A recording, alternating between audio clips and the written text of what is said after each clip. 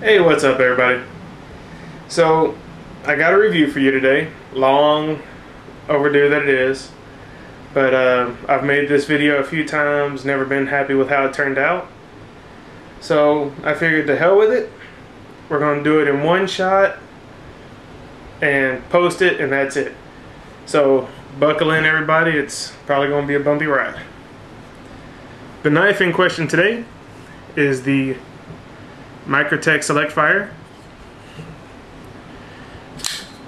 Let's see, overall length is 9 inches, 3.5 inch blade, 5.5 inch handle, and it weighs in at 5.8 ounces. The handle is an anodized aluminum. You got the carbon fiber inlays on this side. Might as well leave that open. The blade, very unique design. On this side you have basically the life history of the knife, make, model, the year it was made, serial number I believe. The steel, which is S35VN by the way.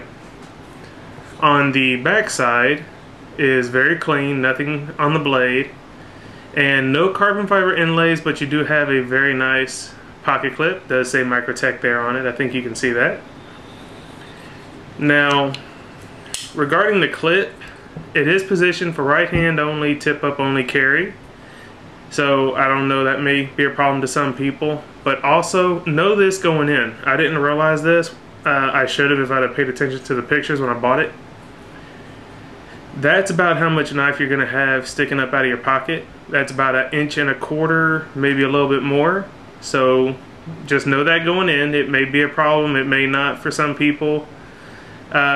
It's been a non-issue for me though, so take that as you will. Here you got a very nice, very cool aluminum backspacer, totally gemmed out. These come in different colors. They got red, blue, green, black, silver, obviously. I had really hoped for a red one, but I guess they're random or something because I didn't notice any different model numbers. So, no well. But the aluminum looks cool because it matches all the hardware on it. And I really like the hardware. Let me zoom in a little bit here so you can see what I'm talking about.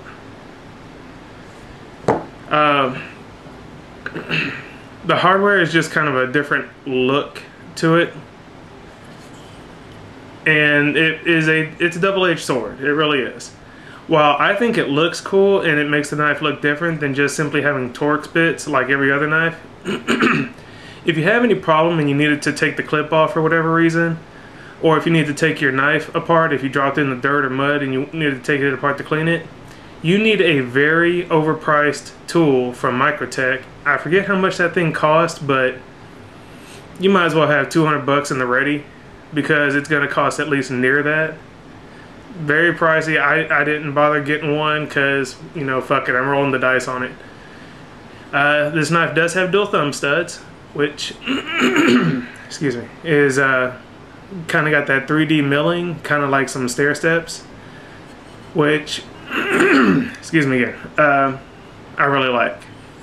And actually your thumb studs act as your blade stop.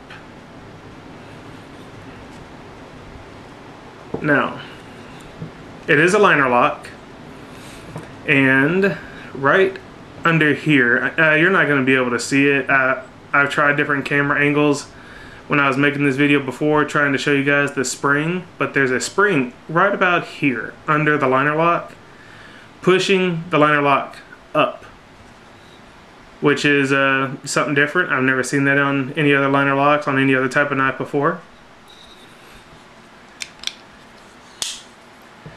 And then if you can see that little notch right there in between the handles on the back of the blade, that spring pushes the liner lock up into that little crevice up against that little notch.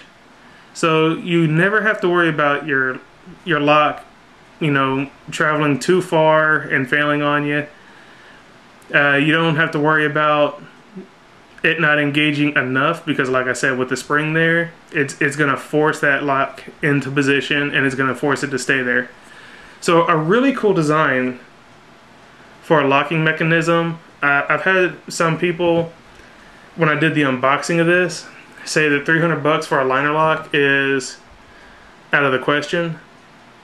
But you got to look at the design. It's very different. It's really innovative. I think they got a winning design there. It's got a hard detent in this knife and just very little pressure. Once you overcome that, the knife will fire out of there very quickly. They have an automatic version of this knife, and since automatics are a no-go in Texas, even though it can lock and you make it into a manual, I'm not even going to chance it. I'm not going to spend that kind of money on a knife that I can't carry. So if I choose not to carry a knife, that's my prerogative. I don't want the law to tell me that, no, you can't carry that knife because you could turn it into an automatic.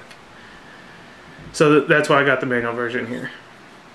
But you see the blade design there?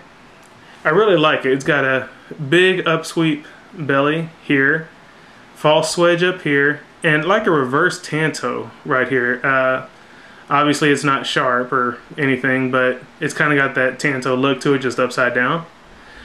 And the blade stock is pretty phenomenal. It's a really, really thick blade stock. I don't know the thickness of it offhand, but it doesn't taper until you get to the tanto part, and then it just slowly into the point. Gives you a really good fine point. A lot of strength in this blade, but for a folder, I would never suggest prying with it, no matter how thick or thin the blade is. One thing, when you close this knife, let me mention this. I don't know if I've heard anybody else in the reviews mention this. When you close it, be careful, because it takes very little effort for the blade to come down. And when I first got this knife and I went to close it, it damn near got my thumb. And this knife is extremely sharp straight out the box. Probably one of the sharpest I've come across. And yeah, you definitely don't want the blade to fly back and bite you, because it is going to hurt. Let's see. Trying to think if there was anything else I wanted to touch on. I mean, I really dig this knife. I've showed it to a couple of cop friends of mine. They're the only ones who carry quality blades and, you know, could appreciate. But I showed it to other people. They all really like the design. For me, definitely going to be a top 5 tier knife. I just really dig it. I never really cared for Microtech to begin with,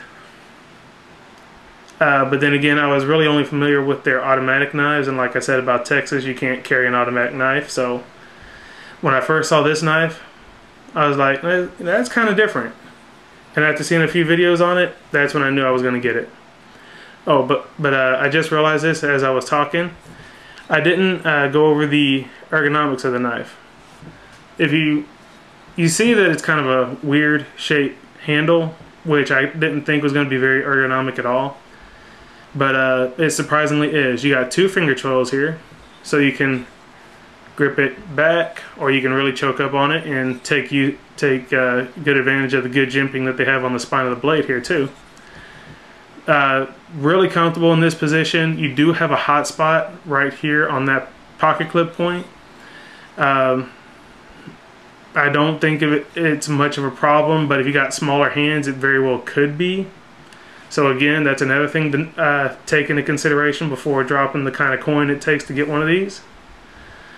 I think that's it, guys. That's the Microtech Select Fire. My views, my opinions. I love this knife. Couple of little drawbacks, like the hot spot on the clip, the hardware disassemble issue, the pocket clip, you know, it's not very deep writing.